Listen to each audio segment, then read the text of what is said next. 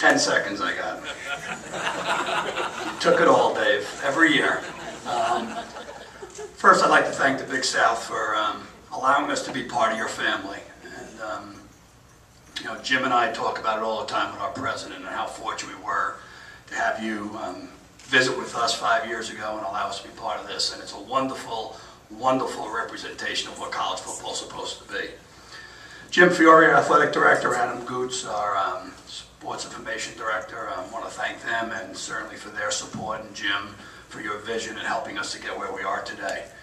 To everybody in the room, players here, as Kyle alluded to, we lost a family member at Stony Brook just about 10 days ago, and he was a person that was not a full scholarship player, who never came in my office and asked for a penny, who exemplified what you all are, student athletes. And you know, he lived life, and I think just like we want to live life. Football's important, and we were talking about the tiebreaker for an hour, and I reached to Jim and I said, you know what?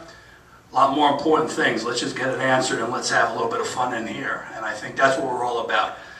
Stony Brook has had the opportunity to be part of this league and really enjoy it, enjoy the competition. Love the level of coaching we go against on a weekly basis in the league.